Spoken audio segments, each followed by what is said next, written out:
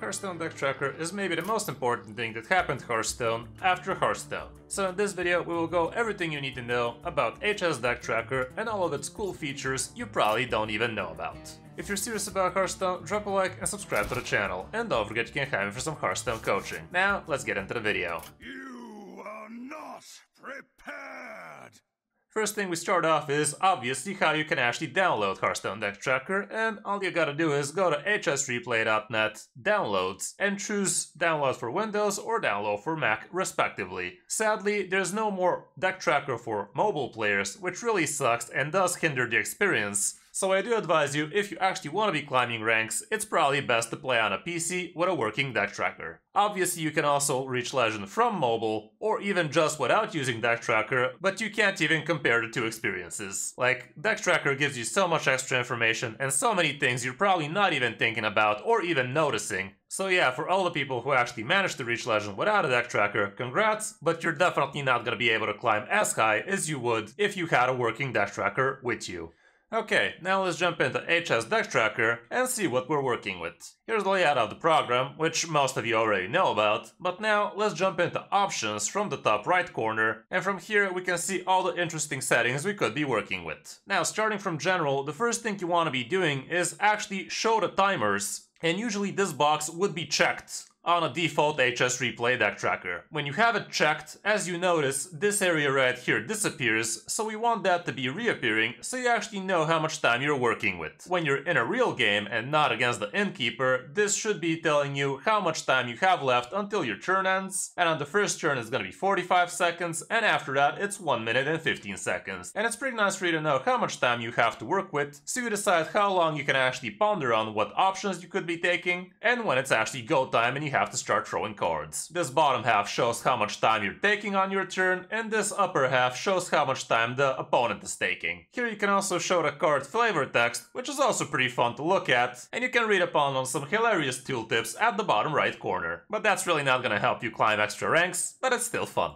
Now we move down over to player, and here you could be working with the scaling of the deck tracker, and that's gonna change the size of this box, which is showing your deck, and this is the opponent's deck, and you can do that from the opponent, but let's concentrate on the player tab right now. We also have opacity, you can make it more transparent and whatnot, which is really not that helpful, and we also have a bunch of different counters here, which are obviously very outdated, like we have a Katoon counter. Out of these, the spell counter was actually viable before the Yogg nerf, but right now it's also kinda on the obsolete side. Same for Jade, for Pogo, for Galakron, for Libram, for Abyssal Curse. That's still actually viable, but not many people play that. So yeah, for standard right now, these tabs are really not that great, and they obviously do need to actually update some of these things. Like, there's so many different things Deck Tracker right now is actually not counting. For instance, right now I'm playing Rainbow Mage. God knows it would be helpful for me to actually have a counter for how many spell schools I've cast and actually which ones, so I can actually better decide what I should be discovering so I can get bigger effects, but that is just something HS Replay Deck Tracker does not have. The Firestone Deck Tracker, on the other hand, does have those options, but God knows that Overwolf overlay is just disgusting to work with, so I never really could make that switch. In the middle section here, we have Show Board Attack Counter, which is an extremely powerful tool, which is gonna help you pinpoint instant lethals without really having to calculate all of the board damage, which is present right now. The moment I play a bunch of minions here, nothing's gonna change because the amount of damage that can go face did not change. So here we can do this and that. And as you can see right now, this board attack is down to 0 because I don't have any more attack left for the opponent's face. When I end turn, however, this is gonna change instantly to the total amount of damage I have available for the opponent's face. And when my turn starts, I will know exactly how much damage I have ready to go mouth, and that's basically gonna help me saving time to actually think about all of the different lethal outs I could be going for. Right now I obviously have lethal, so not much to think about, but if this was a real game and I had a bunch of minions on board and there were some taunts in the way and the opponent was on some respectable health, knowing at the bat of an eye how much damage I have in my possession definitely is gonna be saving me tons of time to actually be thinking about lethal outs. We also have this highlight last drawn card, which is also very important, especially if you're actually drawing a ton of cards. Like, for instance, if I was playing Finley in this deck, the moment I play Finley, all of the cards I'm actually drawing are gonna flash from my deck tracker, and I'm gonna instantly know what cards I will be working with before the super slow animation actually resolves. Like, we all hate how slow Hearthstone animations are, and this highlight last drawn card is gonna be helping you big time, again in saving time and actually thinking about what you will be playing that turn instead of just waiting around and seeing what you're top decking. I'm gonna end my turn here so you guys see actually how the flash happens, and now pay attention to the deck tracker and we're gonna see what we're drawing before it even shows itself.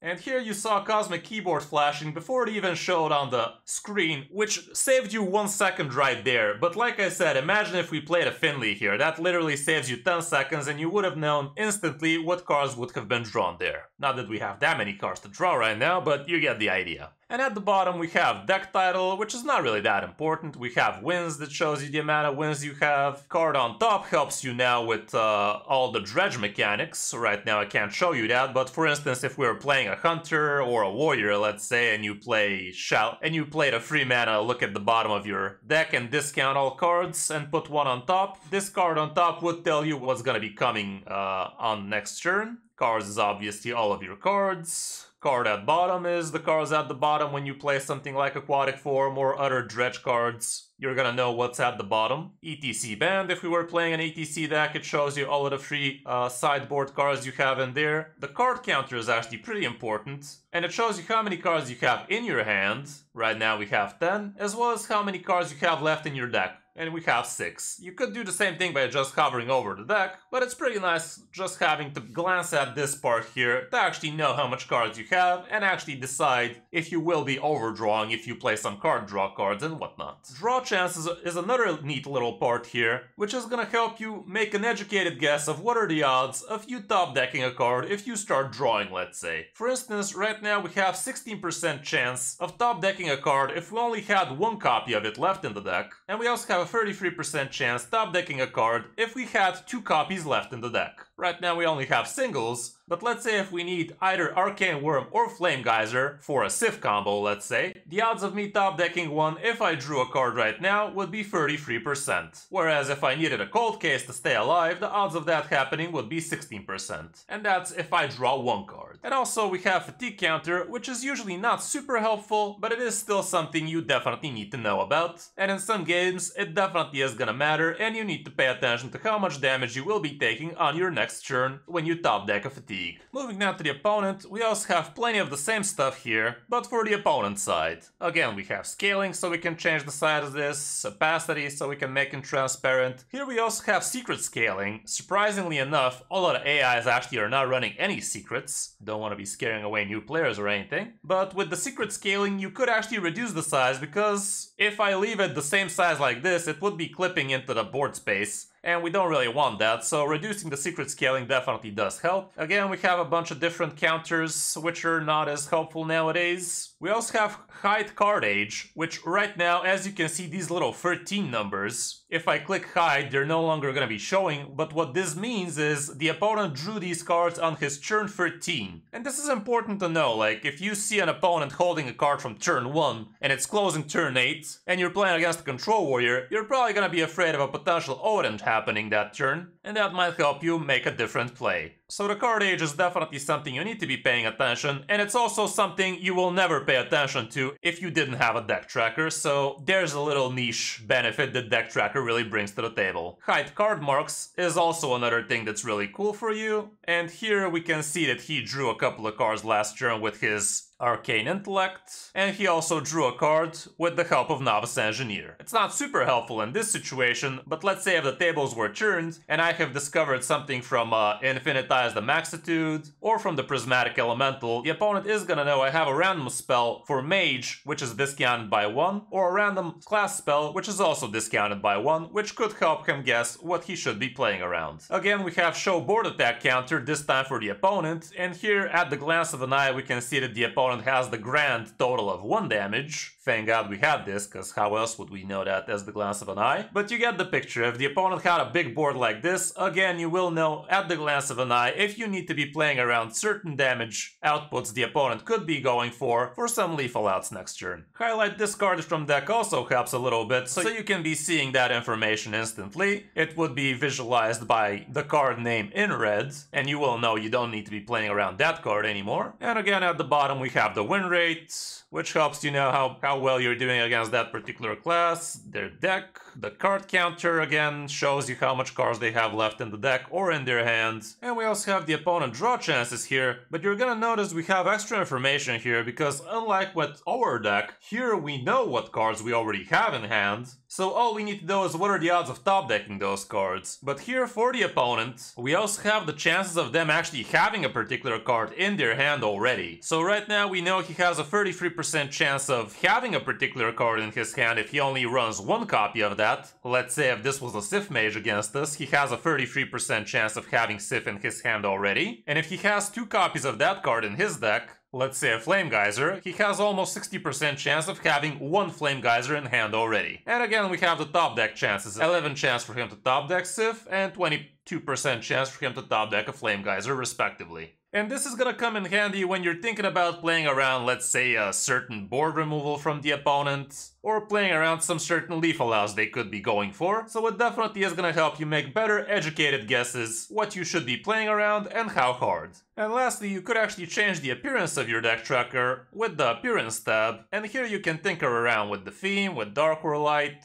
You could have some accents like mine has red here, and you could fool around with these as well, but those are just cosmetics. A few things that are actually unintentional and Deck Tracker gives you information about is if you actually dredge cards and you have 2 copies left of a card and one's at the bottom, one's in the middle of the deck somewhere, we don't know where, and afterwards you draw a card and it turns out to be the card that was at the bottom, Deck Tracker is actually gonna tell you if you drew the card from the bottom or from the middle of your deck, which is definitely unintentional and definitely should not be available information for you, but it does indeed happen a lot. Druid would be a good example for that because they love dredging, and they also love drawing nature spells. So if you have a nature spell at the bottom but you still have another nature spell in the middle, you're gonna know if you actually drew from the bottom or from the middle, and this does help you in terms of deciding if you want to dredge again, knowing that you would be getting an extra card at the bottom to see. Another unintentional thing would be with plagues right now, and if a deck that actually has a bunch of plagues shuffled into him plays Finley, let's say, Deck Tracker is gonna flash plagues if the opponent actually swapped his hand with certain amount of plagues. Which again is very unintentional, but it is something that Deck Tracker illegally shows you. And the third thing I've heard about, I haven't really seen it myself, is on iOS, if you have that Deck Tracker, it is gonna show you when the opponent actually top decks Renifal, which again is unintentional, but it is indeed happening. So these are all a bunch of different things that are giving you extra information, which are not really supposed to happen. And you guys saw that the flashing of top deck cards also helps you save tons of time like that, which again I think should not really be happening like that, because God knows you don't get that information from a pen and paper. Anyway, that's gonna be it for this video, guys. Definitely turned out longer than I wanted it to be, but still I hope this helps you set up your deck tracker a lot more optimally. If you enjoyed the video, drop a like and subscribe to the channel. And don't forget you can hire me for some Hearthstone coaching. Thanks for watching. I'm Kris05, and I'll see you in my next video or stream.